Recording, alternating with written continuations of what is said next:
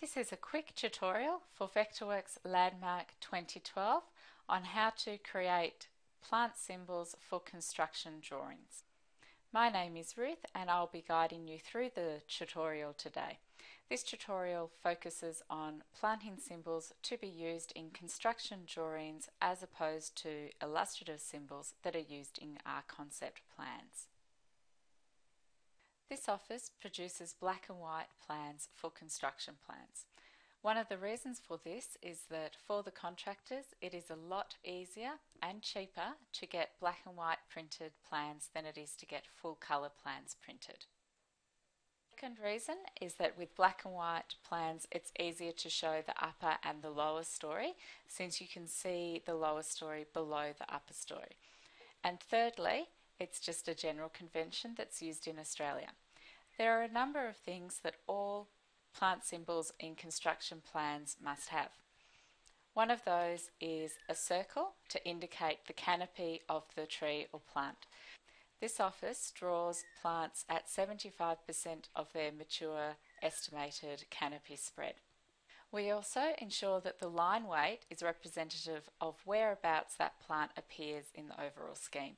So for example, trees are drawn with heavier line weight than a shrub or a ground cover. In addition to that, the centre of the plant, or where the trunk is indicated by a cross. We vary this cross depending on the size of plant. For example, a tree would have a larger cross than a shrub or a ground cover. Each plant symbol or group of plants has a call-out line to the tag.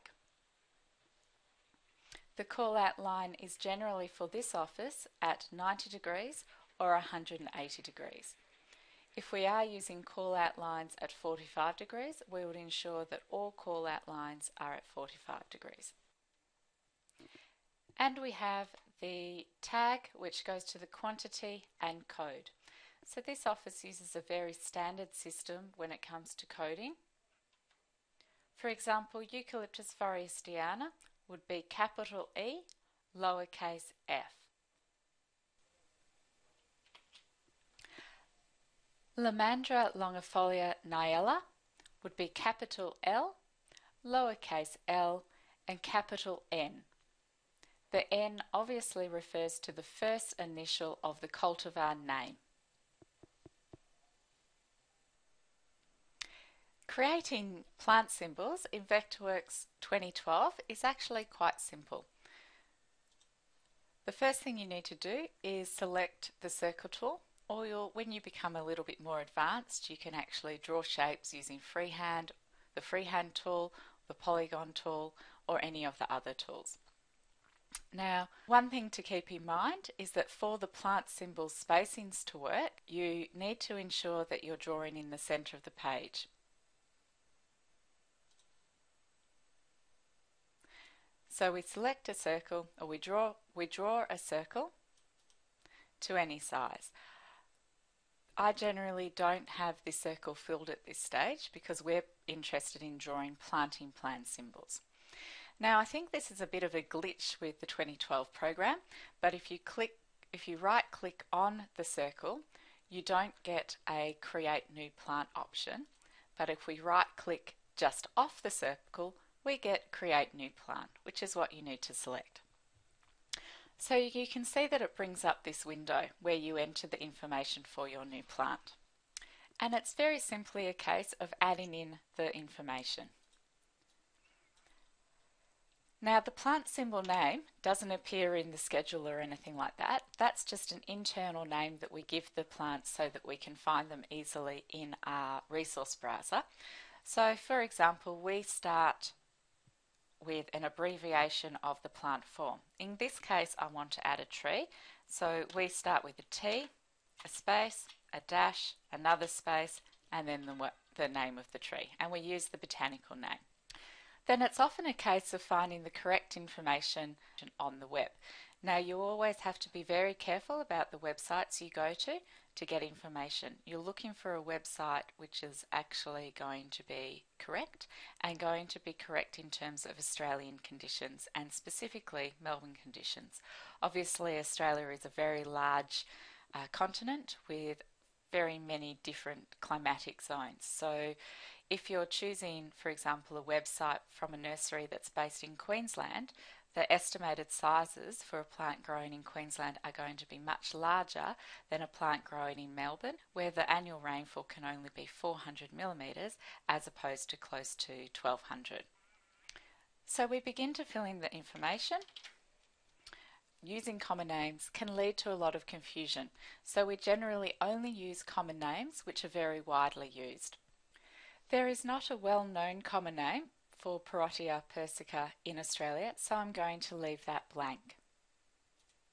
Then I go to fill in the plant or the tag ID. Generally we use the first letter of the genus and species. And the schedule size. So this would be the most commonly used schedule size for this plant. In this case, we would probably put a 50 centimetre pot in there. And then we would also add this pot size to the internal office name of the plant so that we can easily find it. Then I'd go on to Google and I'd try to find the size. So according to Fleming's webpage, and Fleming's is a nursery located not too far from here, we could expect this plant to grow to an average height of 7 metres and a width of 5 metres at an age of 20 years. So that's the information that we're going to put in here to develop the rest of the plant symbol.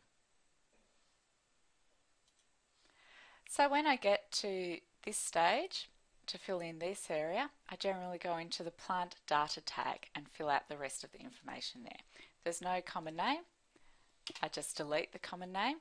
We have to always categorize our plants, otherwise they do not show up on our schedule.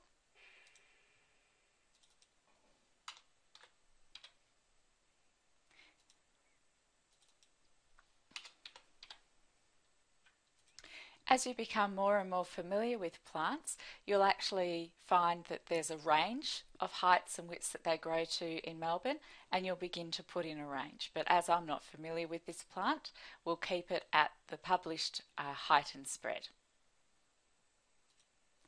Now, in terms of the dimensions that we put in here, these dimensions control the actual graphic symbol. As a general rule, our office uses 75% of the estimated mature size and width. So for the spread, that's just over 3.5 metres. And for the height, that's a little bit over 5 metres. Then we go and we select our other information. So we generally do turn on rendering at creation. For a tree, we might use 2 outlines. If it's a very large tree, perhaps we'd use 3. We do keep mass overlapping plants ticked. We don't generally show plant shadows. We've already completed all the required information at this stage, and then we get into the default placing. We like to have the canopy overlapping graphically by about 10%. And we also round down or up accordingly so that we get a nice even spacing. So for this tree, I would put around 3.25 metres. But of course everything is in millimetres. We generally set up all of our plants so that no polygon is displayed. We choose a cross because remember a dot indicates an existing tree and we're doing proposed trees. And then the smallest tick size that we'd use for a tree is number 3. We'd also tick random rotation here. Also, we want this to appear on the plant list. We generally pick right as a standard set out for our tag display. Then we need to pick a class for the tag. We always make sure that we allocate a class for the tag. We've set our own internal office classes up, but Vectorworks comes with a range of standard classes which apply to plant symbols. So you go to plants, components, and then you get the classes. So in this case, we'll pick up the tags class here. The approach angle is generally 90 or 180 degrees. Then we don't have a tag bubble. Tag top is usually quantity and ID code.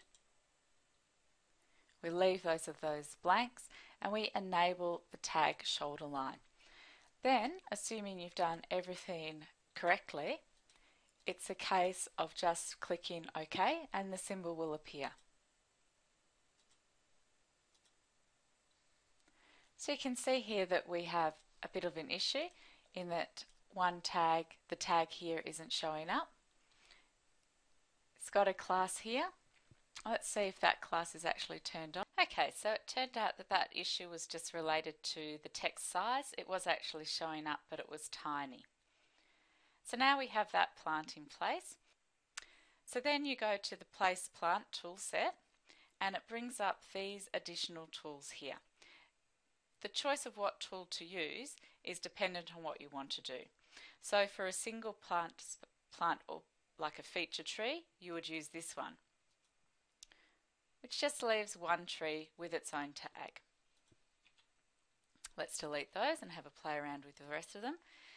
This one here we don't really use very often because contractors find it confusing, but this is the plant placing tool.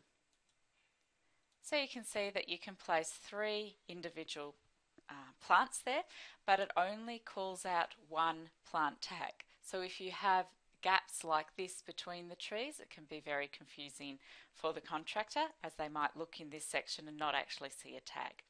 One thing that we can do if you really want to use this tool is to display the polygons. So we generally have the centers dashed and that actually links the trees together. We don't really use that tool though unless the trees are quite close together.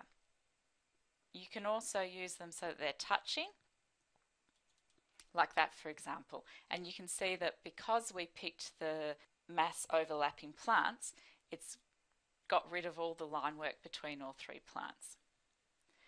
Then this is straight line, very simple. If you wanted to alter the preset spacing, and you can remember that we used 3.25 when we set up this plant, you can do so by altering it here. When you use this, it only alters the plant group that you have selected. It will not alter future plants or other groups of plants in the drawing. By far the 2 most common plant tools we use are these 2. There's the rectangular array mode and the triangular array mode. I prefer the triangular array mode because it nicely staggers the plants. So you draw with your polygon any sort of shape you want, something like that even, and it automatically calculates the number of the plants and produces really nice plant graphics like this. If you have a situation where you've got lots of different plants, I generally try and make sure that the plant tag goes to a plant that isn't overlapped by another plant so that you can easily see where it is, and I prefer that the plant tags always snap to a actual center of a plant.